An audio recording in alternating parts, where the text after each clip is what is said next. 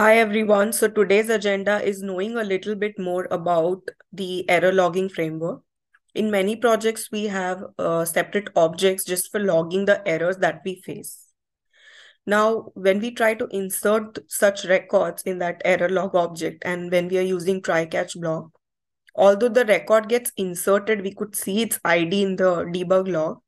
But when we try finding that record, we just don't find it for some reason. So we are going to see why it happens and how can it be resolved. So let's quickly get started. Now, all I'm going to start with is by showing you a object in my org, which is called applog. Whenever an error or exception happens in Apex, I'm going to log that error and store it in this object called applog. Right now, there are no records in it. So let's quickly start. Let's say I'm in my developer console. I go to anonymous window. And what am I doing is,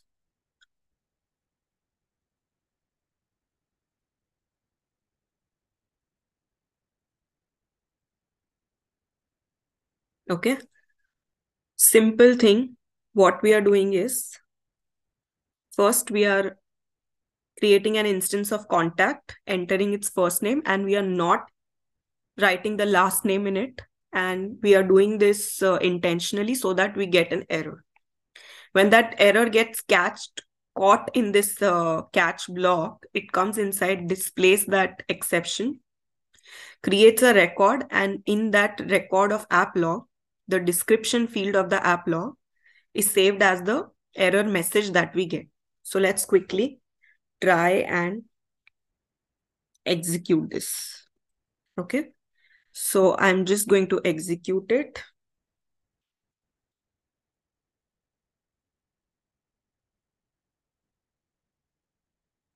Now this is the debug log that we had shown over here. As you could see, system.debug E / and then the error message. So this is that E / and the error message.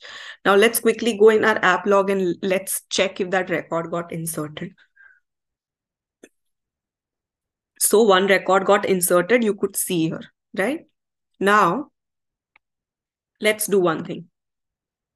Now, let's say if someone is doing something on the UI, although this error gets logged in the error log object, but when it has to do something with the UI, how would the user come to know, right? Whether there is an error or not, if we have caught it.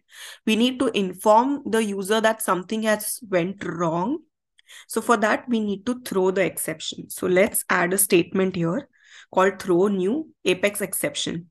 Now this Apex exception, I have created a generic class like this and just extended the exception here, and that is it.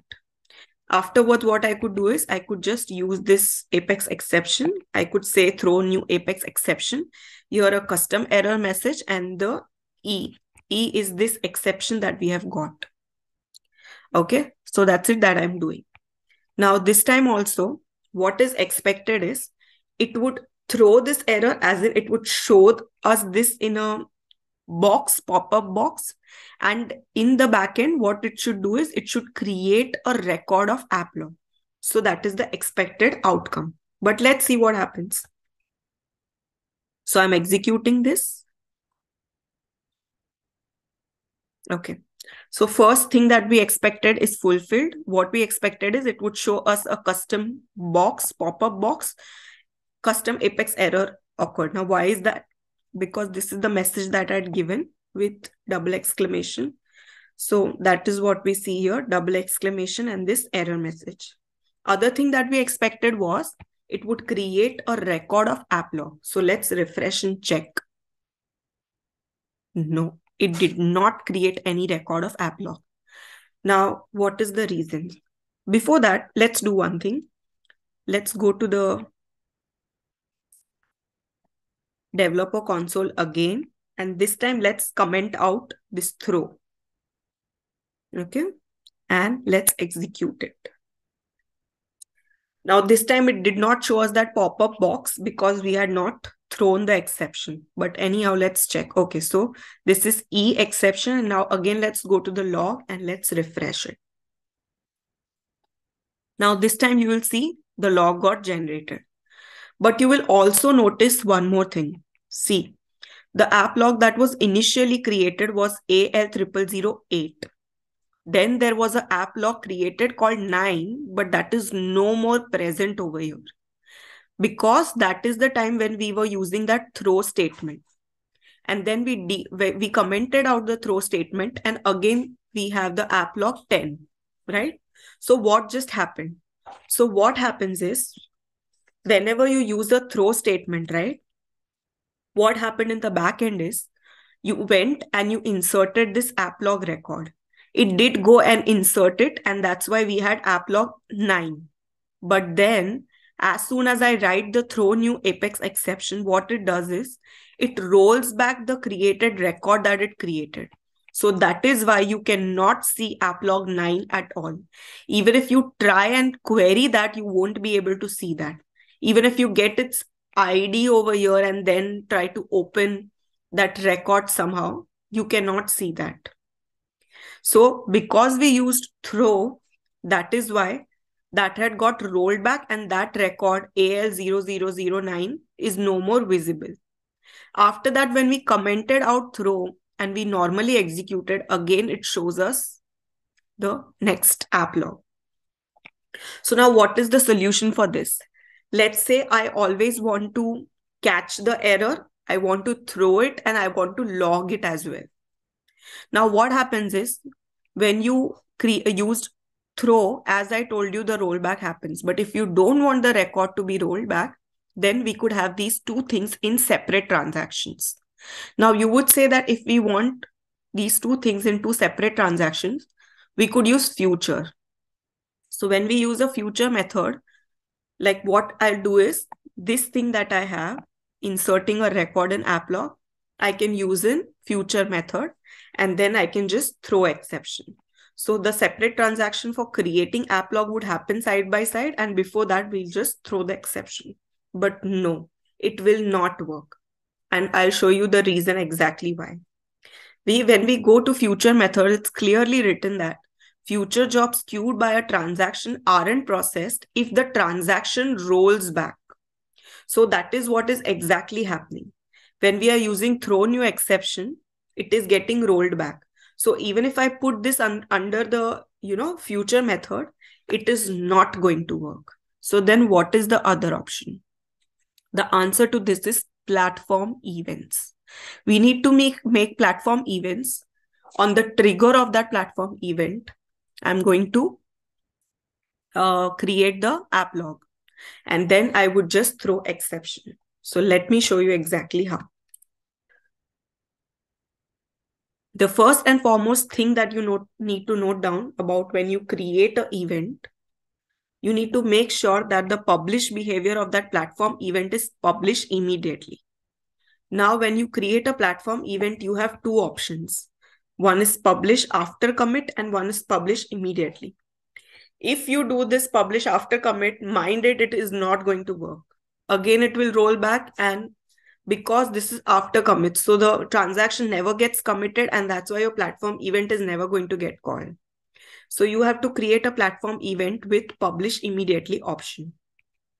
Now, what have I done in my platform event is, I've simply created a description field. Now let me go here.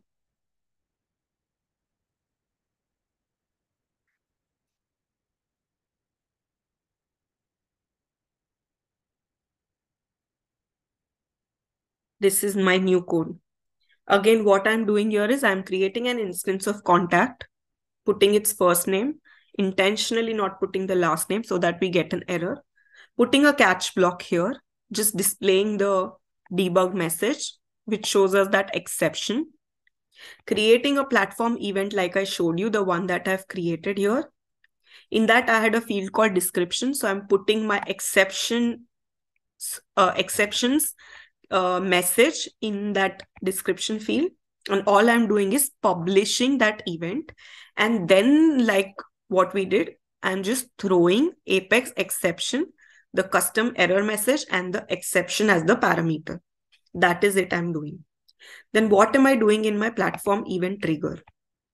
Coming to my platform event trigger, The moment it gets triggered, which is always after insert, it comes inside, it displays the description that it has in the platform events description field. Then I'm creating an instance of app log, putting that platform events description into the app log's description and inserting that app log record, which is this. So now let's quickly run this.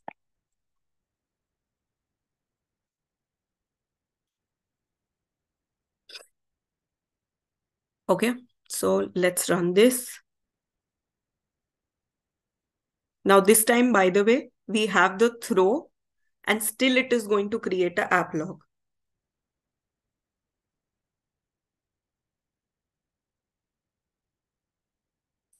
So it throwed the exception. It is showing us the exception. Now let's go to the debug log. And by the way, how to generate the debug log for a platform event is something that oh, by mistake, I deleted it. Okay, let's do it again. How to generate a debug log for a platform event is something that I've created a video on. If you want, you can just refer to that video. I'm again going to run this. Okay, the exception got thrown. Let me check the debug log of it. Here is the exception message. Let me go to the debug logs. And here we go. Let's check the debug log.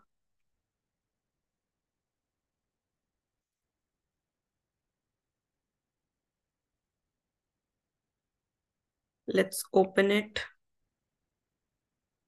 And there were 3 slashes that I put in the debug. So I'll search by that. Here it is. So our description shows our error message, right? So let's go to app log now. Now you'll see 2 new records got generated. One was when I mistakenly deleted the log and the second was again. Yeah. So now the app log got generated even after we used throw statement. So here it is, as you could see. So if it helped, please like, share and subscribe, guys. I really need your support. Also, I've started one more YouTube channel. This channel is called Smile With Me and it's linked on my Instagram bio. I'm sure you'll get a smile on your face after you watch that channel's videos. So go ahead, go have views on it and like, share and subscribe that channel too. Thank you. Bye.